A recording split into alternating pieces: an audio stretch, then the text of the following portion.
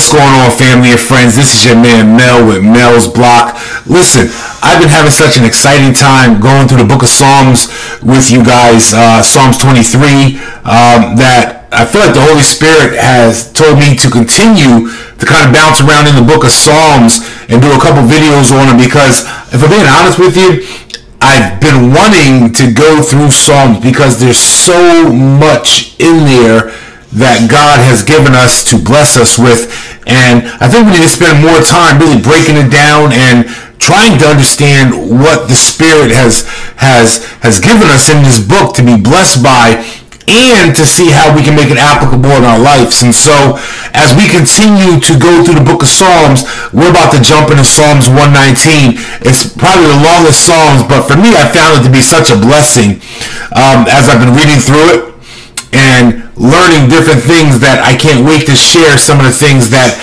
God has revealed to me in this book. But before we jump into it, man, I just want to say, if this is your first time on Mel's Block, do me a favor, look around, check out some of the videos. If there's something on there you like, watch it. Don't forget to hit that like button. And if this is the type of content that you enjoy, don't forget to hit the subscribe button. We got new videos popping up all the time. But let's jump into it.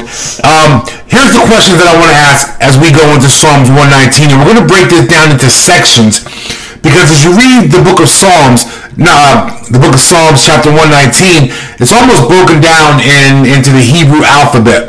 So there's different sections. Right now we're in section A. So here's the question that I want to read. Here's the question I want to ask you guys as we go into this is, where do you find happiness at? You know, so many people, we often find happiness in other people. We find happiness in places. We find happiness in things that we do, whether it be sports or, you know, a marriage or a job. Some people find happiness in money. We find happiness in all different types of places. But let me tell you something. When I read the scriptures, Psalms 119, what I find is that the scriptures tell us happiness comes in a very different place. As we read through Psalms 119, one thing that we're going to see, and I want to just break it down to you real quick before we jump into it, is the phrase, how blessed, how blessed. That phrase, what it means is how happy, right? So when we're reading this first 8 verses, what I want you to realize is scripture tells us that happiness comes from a very, very different place than what the world tells us. So let's just jump right into it. And we'll start with verse 1. And it says, how blessed are those whose way is blameless. How blessed are those whose way is blameless. And how do we know their way is blameless? Because he says, it's them who walk in the law of the Lord. And so, again, how blessed are those whose way is blameless, who walk in the law of the Lord.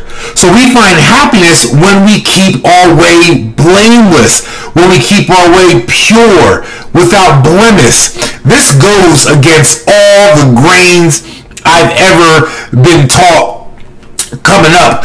I was taught, you know, on the streets that you find happiness in women. You find happiness in having a lot of money. You find happiness in sex. You find happiness in all the different, fulfilling all the different desires of the flesh. But the scripture says that we find happiness when we walk blamelessly, when we walk according to the law of the Lord. This is when we walk with integrity. And again, how does a person do that? Because that's the missing link. Oftentimes you want to tell me how something's supposed to be, but people don't always tell us how we're supposed to accomplish that. Well, the psalmist here did a very good job telling us how we're supposed to accomplish walking blamelessly. He says, you walk in the law of the Lord. Now, this is just not the 10 Commandments, but this is the entire scriptural revelation. God is not just giving us his word for us to read like a novel. He's not just giving us his word to sit and get all emotional about it. He's given us his word, and then he says, if you love me, you'll obey me. Because he knows that when we truly love him and obey him, that we'll walk blamelessly, and when we do that, we'll find happiness. The one thing that, if we're being honest, most people are searching for in the world today is happiness. So as we continue on in the text, verse 2 says, how blessed are those who observe his testimonies, who seek him with all their heart. So let's go ahead and break that down. How blessed are those who observe his testimonies, who seek him with all their heart. And if we look at verse 3, he says, they also do no unrighteousness. They walk in his ways. They do no unrighteousness. They walk in his ways. To me, this screams obedience, obedience, obedience. Our true happiness comes from being obedient to the King in all areas of our life. See, we think that true happiness comes from breaking the rules, bending the rules, doing the things that make us feel excited on the inside. But that goes against all the kingdom of God teaches us. The kingdom teaches us that when we're obedient to the word of God, when we walk blamelessly before him and we follow the path that he's put out in front of us, then we find true happiness, right? Our true happiness comes from being obedient to God in all areas of our lives. Now check this. Not being lukewarm. Not lukewarm obedience, but a heart full of love for Jesus Christ. This is the reason why God has ordained his word to us. He doesn't want us to be lukewarm, but he wants us to love him with every fiber of our being. This is something that's difficult, right? You know, walking this life out is not easy. Being a Christian is not easy. Anyone that tells you that being a Christian is easy.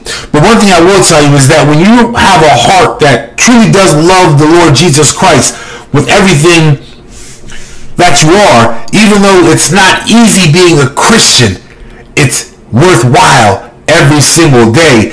Paul said to endure, to persist, to fight, to keep going, to suffer hardship as a soldier of Jesus Christ. And so these are things that we have to continue to persist in because we love the Lord with all of our heart. This again is the reason why God ordained his word. And we see in verse 4, he says exactly that. You have ordained your precepts that we should keep them diligently. See, what we need to understand, brothers and sisters, is that God has commanded that we keep his word because he knows that our true happiness can only come from him. God knows this. He's the creator. He's the one that put all this together. So he understands how we are to be happy, how we're to be joyful. And it comes from being obedient to his word. And so he ordained his precepts that we should keep them. Commandments are not options that, we can pick and choose like clothing. We are to be diligent and we are to obey the King.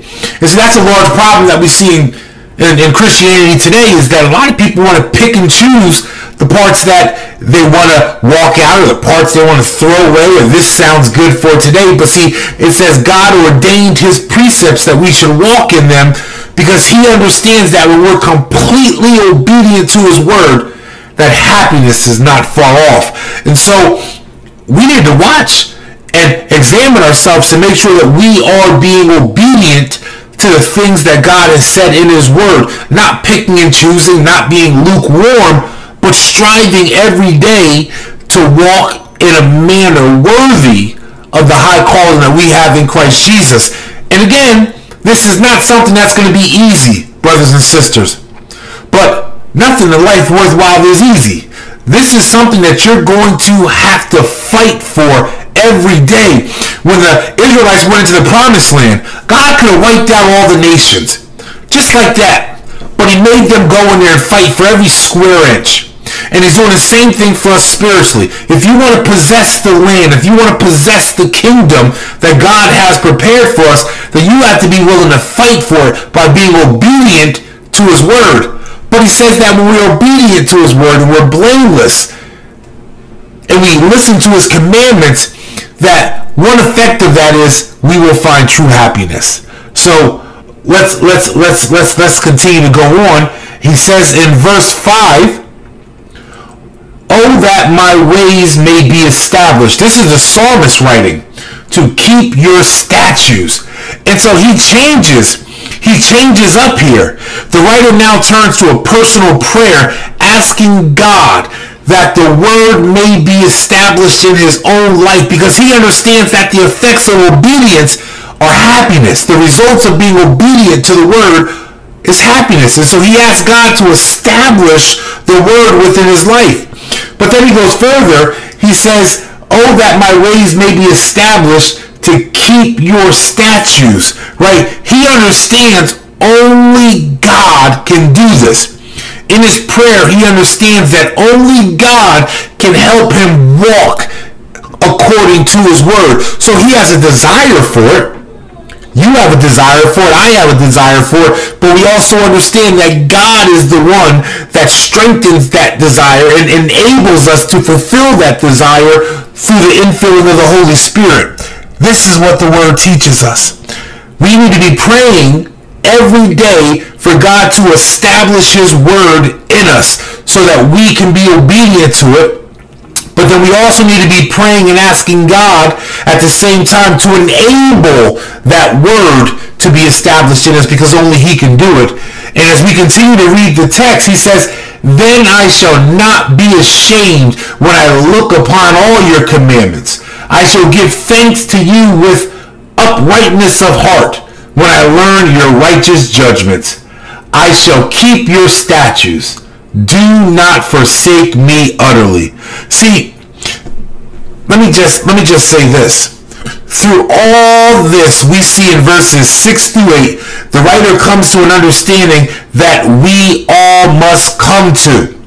When we are established in the word of God, we too can say, "Then I shall not be ashamed." This position can only come when we look upon the commandments of God in a place of obedience. When we walk in the word of God, we, like him, can say, "I will not be ashamed." But that doesn't mean perfection, right? We fall short. We make mistakes. Come on, keep it real. But the word has provision even for that. In the book of 1 John, it says that we have Jesus Christ, the righteous, who is our advocate.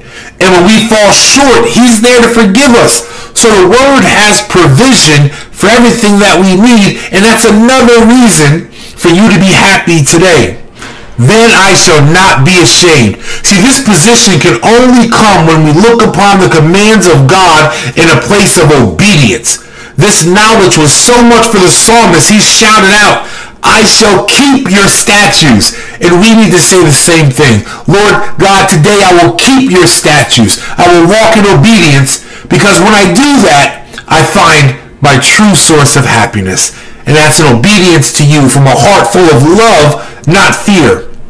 Also, again, understanding that he needed God every step of the way. And we need God every step of the way. So, listen, trust in God. Be obedient to his word. Stop looking for happiness in external sources, but find your happiness with the word of God, with the statutes and commandments of God. Because when you walk blamelessly before the Lord, then, and only then, are you truly happy. This is your man Mel with Mel's Block. Man, I'll catch y'all next time. Be blessed.